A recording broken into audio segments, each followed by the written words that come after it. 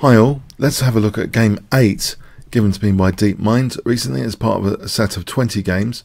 So Stockfish playing white on this occasion, and Alphazero plays e5 and plays the Berlin defense. So that's what it eventually settled on as its favourite opening, it seems, with black.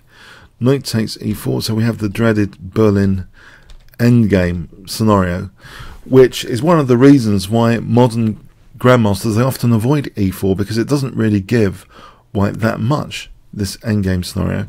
Black has the bishop pair, has inflicted some structural damage, but it's thought to be really quite even overall, swings and roundabouts of this position. Black having that bishop pair especially is a concern for white really being able to achieve an advantage.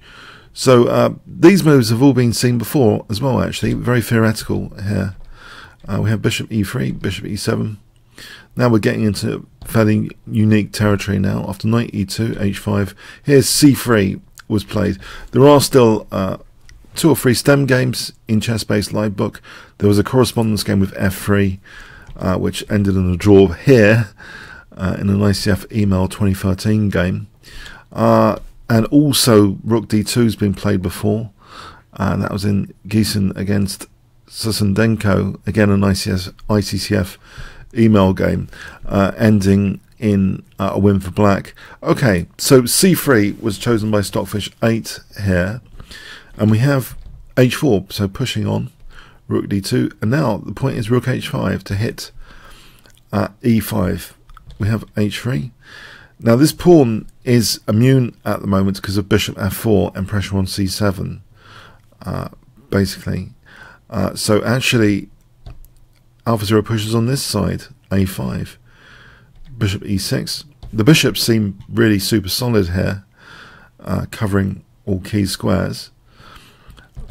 Now f4, protecting the pawn, a4, knight d4, and the bishop just drops back here. And we see Stockfish committing to b4, which is a target for c5 potentially. And, well, it is actually played now, c5, dissolving the pawns. So black has the bishop pair without structural damage. Bishop e7, rook b1, b6, knight b4, bishop e6, knight c6. Now a3, so getting this advanced pawn. Is that pawn going to be vulnerable at some point? No. We see king h2. On knight takes e7, king takes this position. Should be fairly okay for black. It is opposite coloured bishops as well.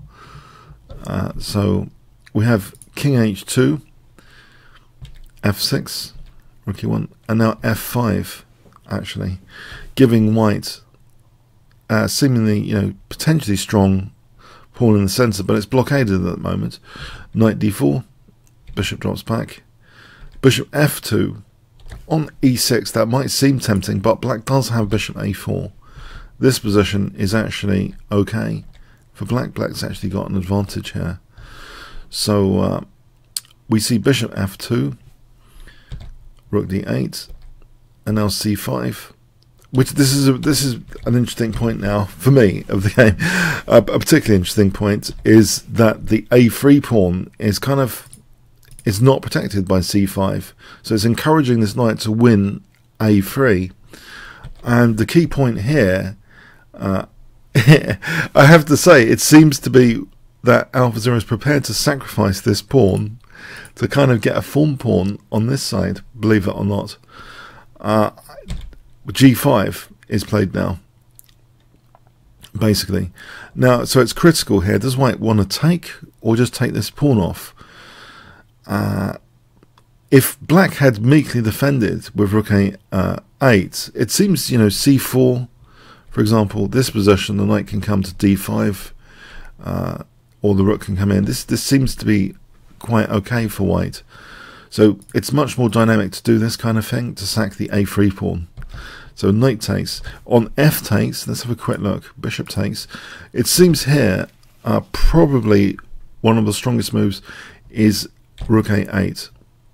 So checking other candidate moves here, but this appears to be the strongest idea, and the follow-up being like this, to get the rook into a4, check, bishop c6, drop f5, intentionally to go into this endgame with the bishop pair. And this, with the threat of bishop b1, is dangerous to that a3 pawn. So the a3 pawn's eliminated. But even so, this endgame transition, it ends up, after even losing h4, it ends up, though, that black can regain the pawns and basically ends up with two connected pass pawns with the bishop pair. Black would have a big advantage here. Black's in a much better position here, basically, to push those pawns with the bishop pair support. So it does seem as though f takes g5 is not advisable, but it leaves, after taking here, then we have a dynamic scenario, and g4, yeah, threatening g3. So actually black is getting this form pawn, and I've been wondering more philosophically, what is it about this? I believe it just makes the positions much easier to play. It's like, I don't know how many of you have seen a classic film, Men in Black. Will Smith, he moves the table to answer this tests. Everyone's struggling to sort of answer these test questions, but he actually lifts up this rock table and then makes it much easier. So it's like maybe this kind of thing, setting up the form pawn, is literally, it's creating a better position to set up opportunities to make things a lot easier, basically. And maybe that's what really makes it beyond easy calculation to do this kind of pawn sacrifice for this form pawn here. It's very, very interesting, and we'll see now that black, especially with the bishop pair, has already kind of made things a bit easier as well. So rook a8, knight c4, rook h6. So black playing a pawn down, but with this major form pawn, which is restrictive in many endgames. The rook's now, okay, protecting b6 out of necessity. Rook b2, again protecting b6. And now, finally, we can kick this knight b5. Rook a4. And that hits f4. That's shielded with c4. That's taken, knight d5. c3. And now rook c4. Rook c6. This is getting behind the one pass pawn that black has, and here Alphazero tries to simplify the position for that one pass pawn.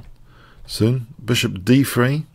Yep, it looks as though this is a strong position in general. Taking out a2.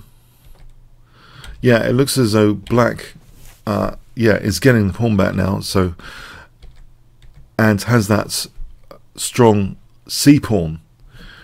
We have c4, check, bishop going to c3, rook b8,